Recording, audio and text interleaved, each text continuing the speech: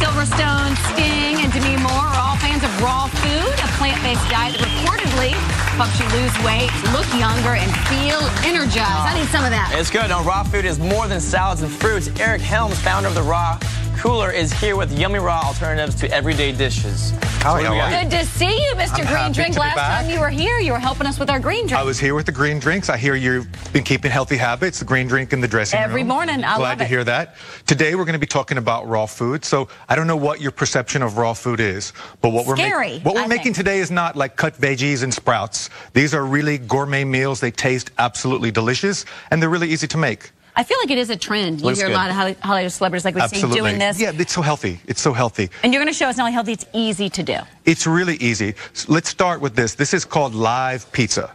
We call it live because none of the ingredients have been heated above 115 degrees, which is important. We keep all the vitamins and nutrients intact.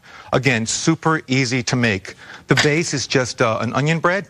We have a little cashew cheese, sun-dried tomato marinara. Nice. Delicious. If you want to, you can pick some of the toppings if you want to try it. Put these on here? Is this right here? This one is already finished. Okay. You can top it with anything, mushrooms, zucchini. Now, you don't want to heat that up? That'll kill it if you heat it? No. You don't want to heat it. No, you go.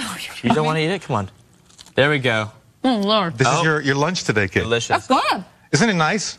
So I like the hummus on that. Definitely, you don't have to blot the grease off the top of this pizza before you eat it, which is great. Yeah, it's nice, isn't it? That's cool. I need to have like a raw diet during the season to kind of keep the energy. Yeah, you need it. You dance. Absolutely. All your dancing, you need all the vitamins you need.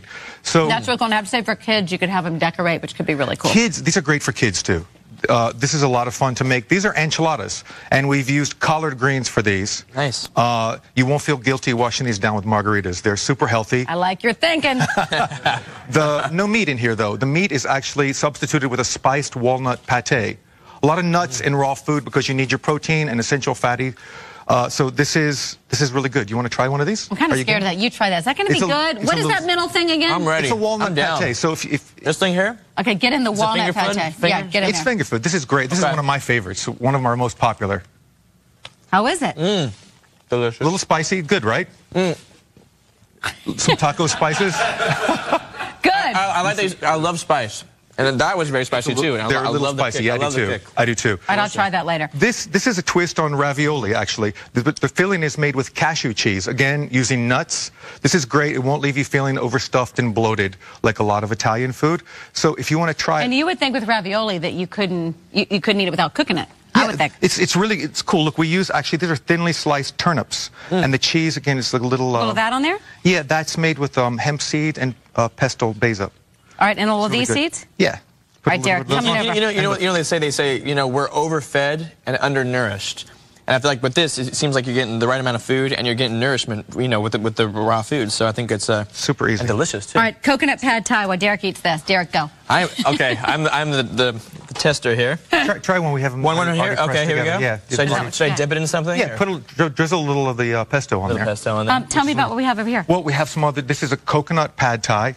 Yeah. A super healthy way, an alternative to pad thai. This is a zucchini linguine. Simple as just shaving off strands of zucchini. Now that I think really is cool. easy, really easy. Very good. Have you tried that, the zucchini noodles? Shall I try it? Let's get him in here. All right, let's do it. Eric, thanks so much. Good stuff. For more on Eric's raw food diet, check out coolercleanse.com. We'll be right back after these messages from your local station. Wait, get it the zucchini, Eric.